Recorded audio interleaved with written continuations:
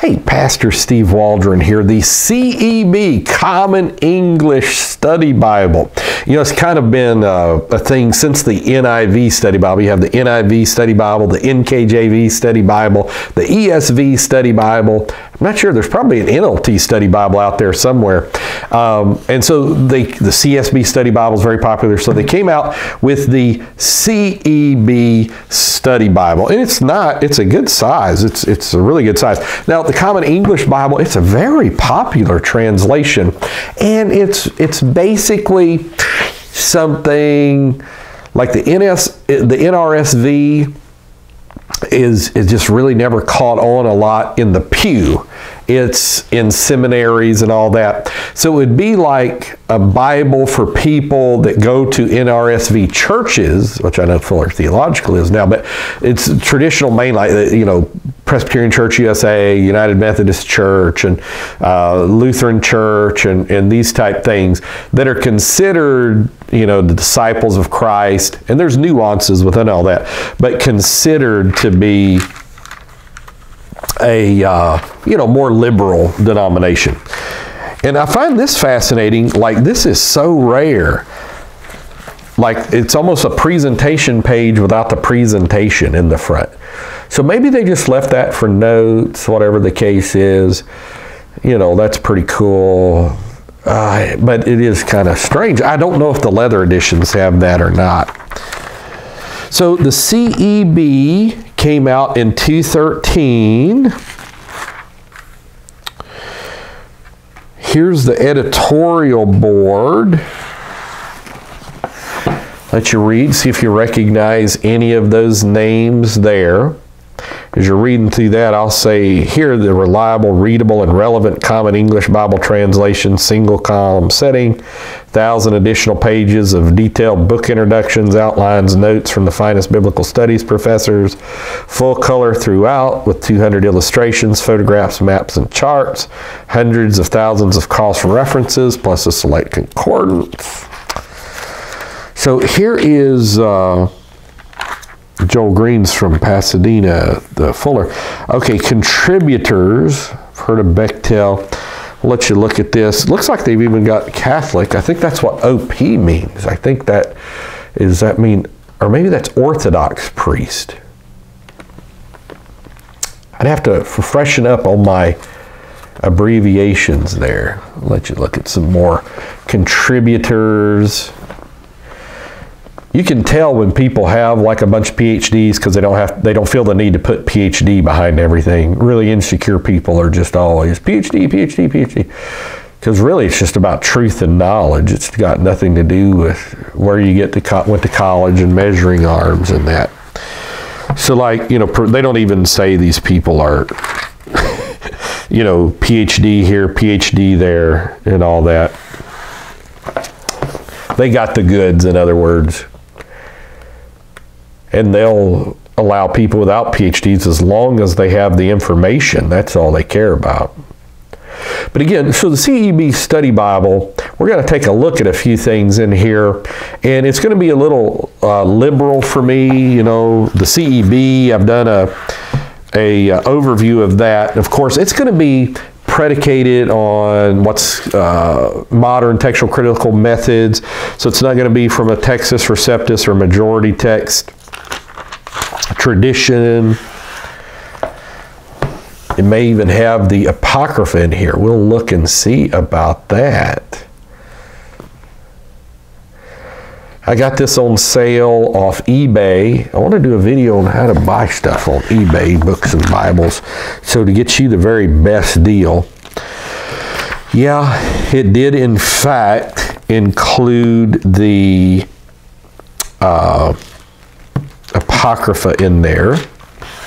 Let you see that. But you can, it's been my experience, like with the New Oxford Annotated, the Oxford Annotated, sometimes with the Harper, that even with liberal Bibles, you can still glean a lot of information.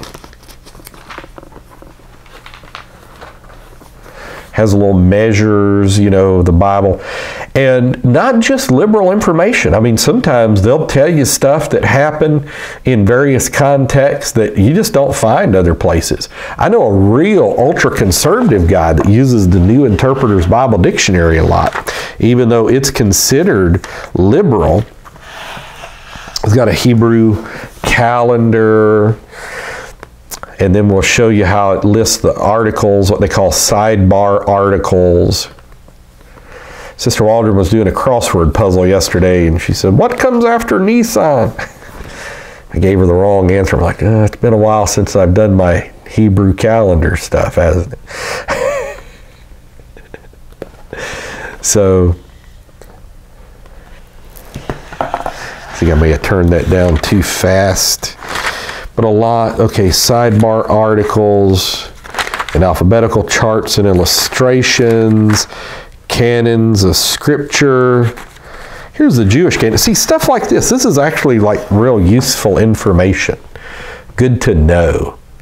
You know, you don't have to know it to be saved or anything, but it's just good to know when you're doing biblical studies. The entrance of thy word giveth light, it giveth understanding to the simple. Things such as that. So the Roman Catholic Old Testament canon, the Protestant Old Testament, kind of gives you all that. So again, that's good information to know. Because I think like the Catholic Bibles and the Orthodox Bibles would be different. And this lets you see than Jewish Bibles that the Apocrypha is not a part. Yeah, like here's the Orthodox, the Anglican Apocrypha. See, this is just good stuff. That's really good information right there, handy at your fingertips.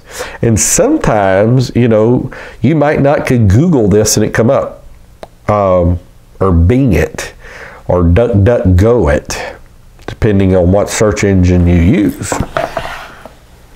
or Mozilla Firefox it. Okay, so the Old Testament Genesis. Now here's what it means by full color. The thing is, it's kind of neat in that it's the same textual of paper. A lot of times, study Bibles, when they have full color, it will use a different thick texture of paper. Whereas this one don't. I may have to do like a comparison with this in the ESV Study Bible and the CSB Study Bible sometime. Just see how they stack up. Because both those are selling like crazy. Okay, stories about the beginnings deal more with the present than the past. The stories of Genesis focus on the present world and the lives of people who compose them. The author's plural aim was to make sense of the world. So you can see all that's liberal. Authors plural instead of Moses and God. You know, Moses would be considered the traditional stories, keeps telling stories.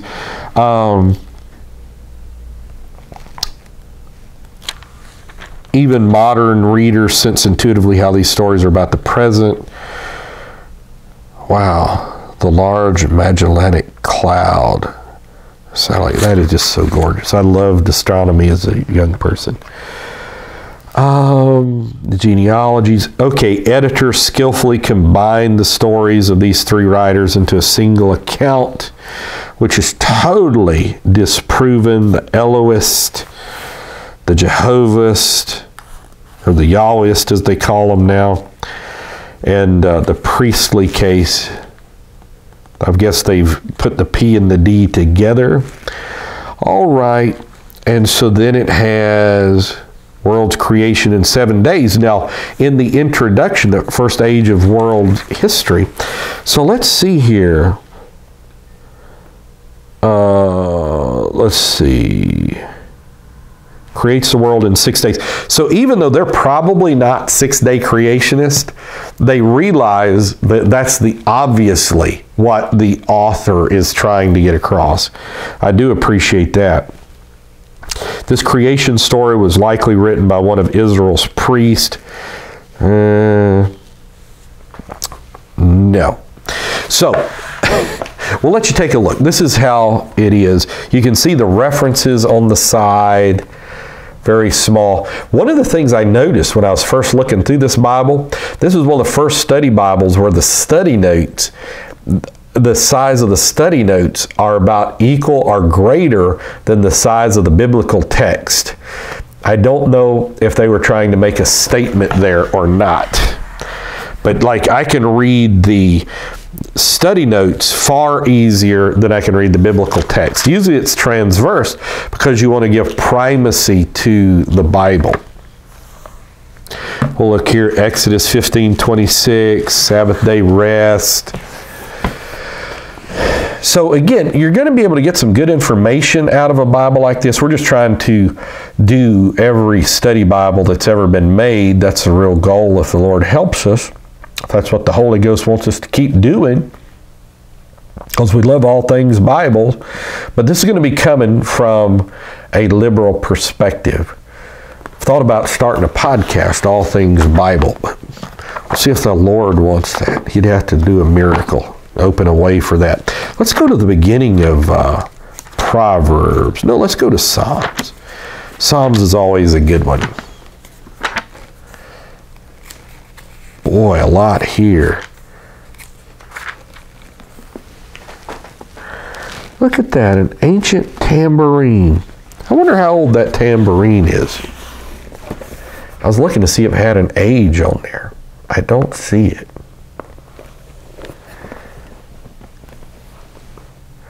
But it may be on there. I did a quick look somewhere.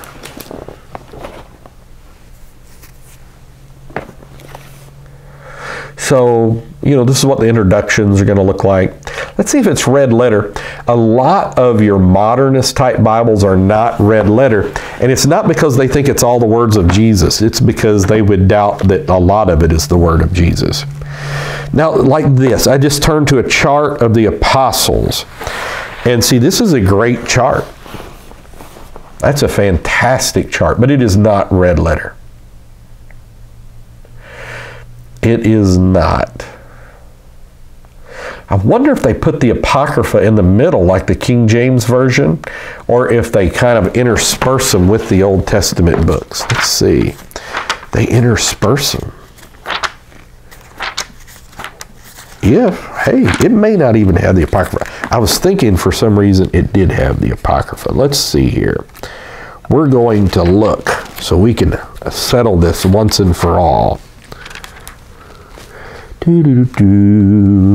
Why did I think this had the Apocrypha? It doesn't have the Apocrypha. So, but it does tell you about the Apocrypha. It tells you the Apocrypha and all kinds of different things. But it does not have the Apocrypha. Let's see what it's got in the back.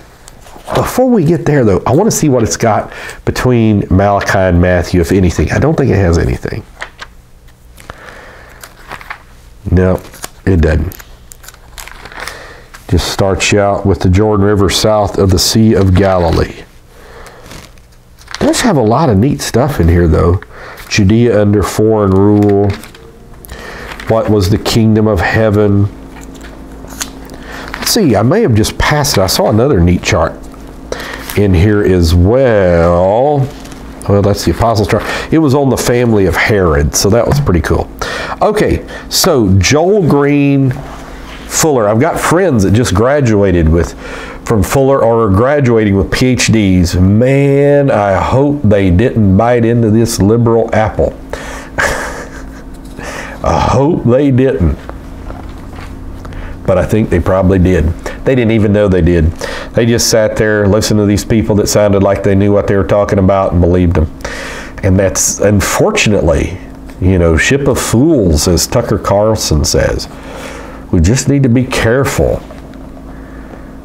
Professing themselves to be wise, some of these seminarians and stuff, professors, they become as fools, Romans 1.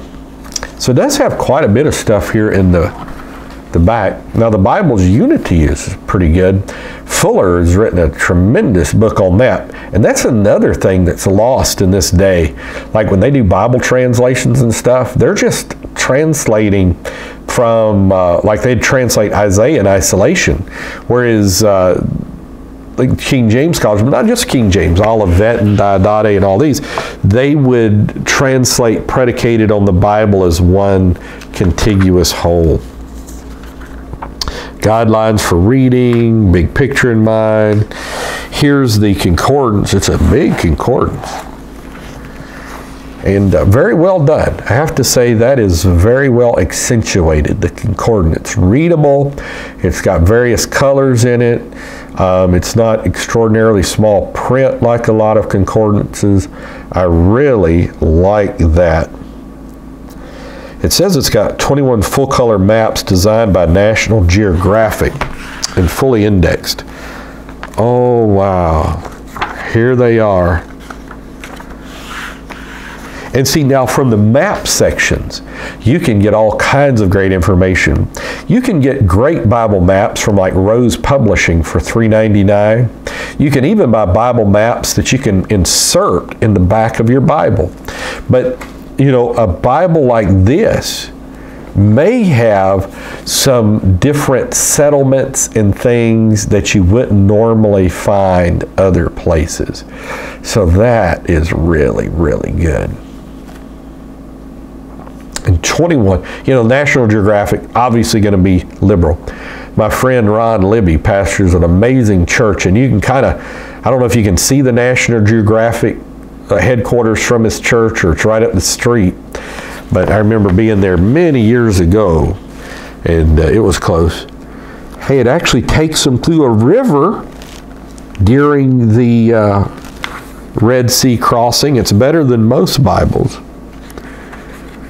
Here's Ezekiel's vision. So like that is a handy, handy map. When you're reading Ezekiel chapters 46, 47, and 48, man, that is great.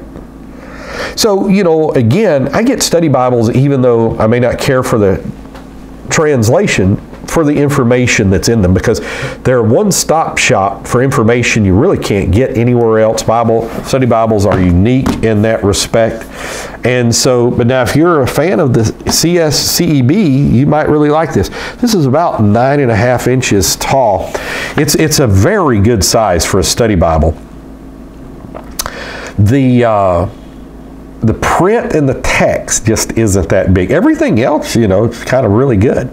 I don't know why I thought it had the Apocrypha. I guess it would have said it had the Apocrypha, like the Oxford Annotated comes with the Apocrypha or not. I guess when I was researching this Bible, I didn't look and see if it had the Apocrypha. It mentioned the Apocrypha so much, I assumed it had the Apocrypha. It was just an assumption on my part. But this is a very good size for a study Bible, not for a Bible you just want to carry with you, but for a study Bible, it's an excellent size. Let's see. So that is 6.5 inches or so in width. So, I mean, that's just good. And the depth of it here, let's see how deep it is. It's just a couple inches, about what I thought. So the CEB Study Bible, just live for God. Live for God. God bless you. I love you in Jesus' name.